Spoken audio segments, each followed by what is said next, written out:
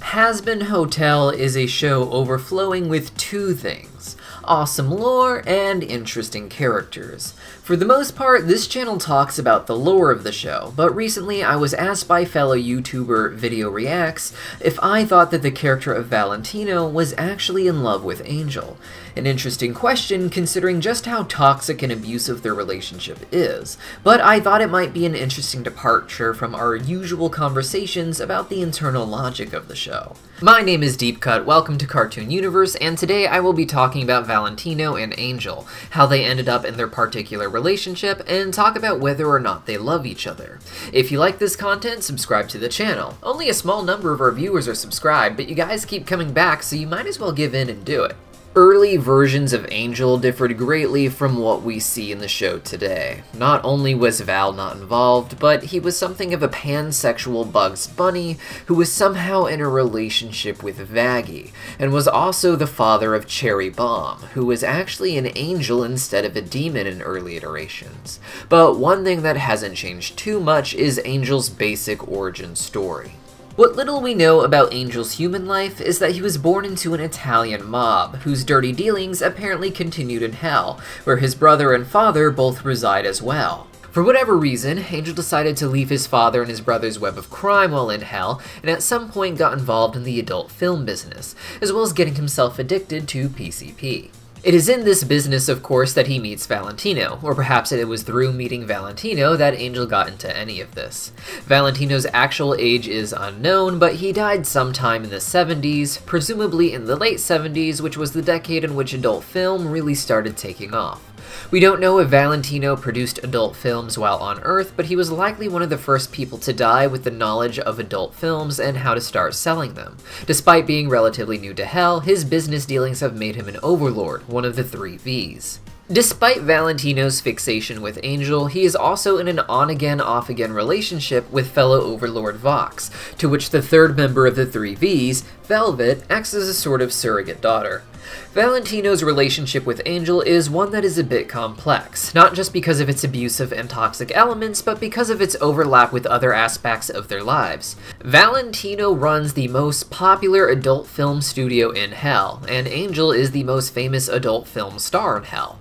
Part of what draws Valentino to Angel is likely the fact that he had this potential to begin with, something that Valentino didn't just want to exploit, but to make his own.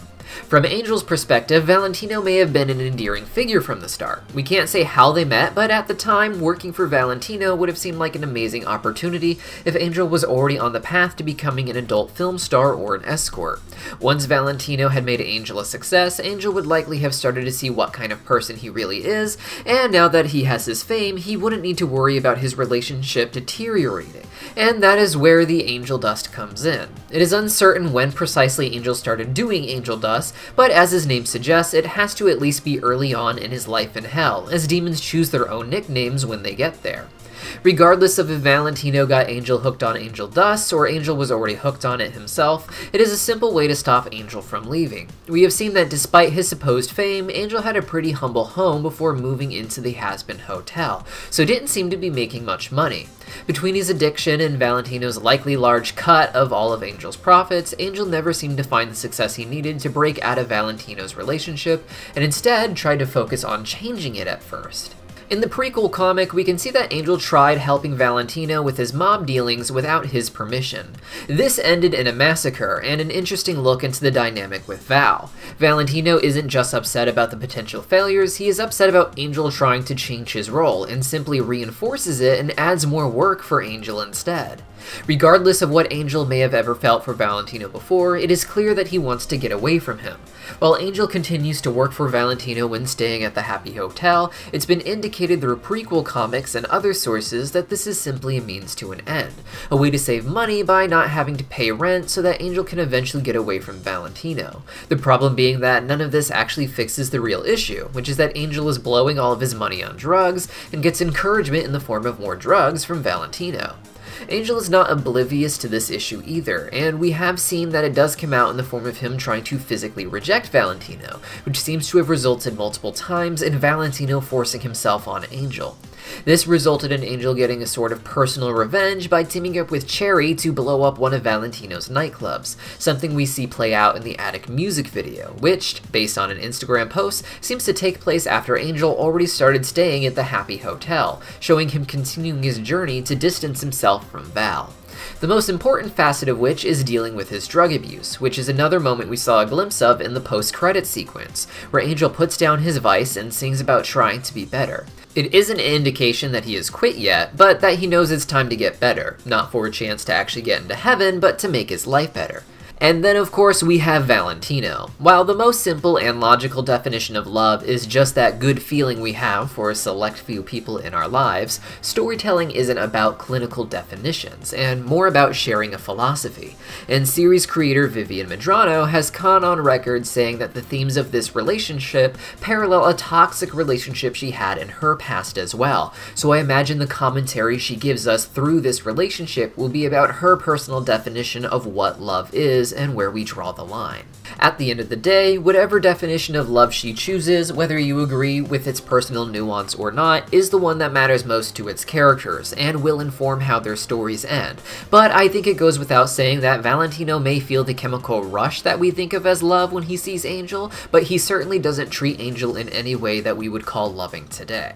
Modern ideas of love tend to focus on affection and care, but older ideas of love involve what we think of as tough love, being hard on someone or withholding affection in order to help them grow and face a very dark world, but Valentino is not an example of either of these. He hurts Angel and gets him addicted to drugs. He doesn't do this to help Angel grow, but to stop him from growing at all costs, to always be subservient to Valentino entirely for his enjoyment. He even sends Angel out when people are still being abducted by exterminators to try and make money. He has no good plans for Angel, he just wants to exploit him and own him until it stops being worthwhile for him. Some people may want to say that this means Valentino does not love Angel on any level at all, but having feelings for someone else does not make us a good person. It does not mean we use those feelings in a good way, and we've all been in relationships where we've done bad things before.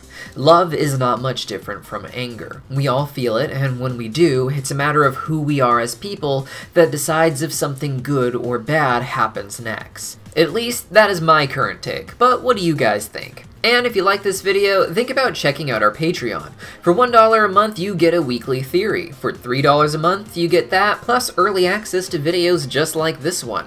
This one's been up on the Patreon for over a week already. And for $5, you get all that, plus up to 3 theories a week. So there is something for everyone there. But even if you can't afford it, check out our Patreon page for a freebie we put out, a theory about why heaven is really doing their exterminations. I'll leave a link in a pinned comment down below, so go check it out. See you next time!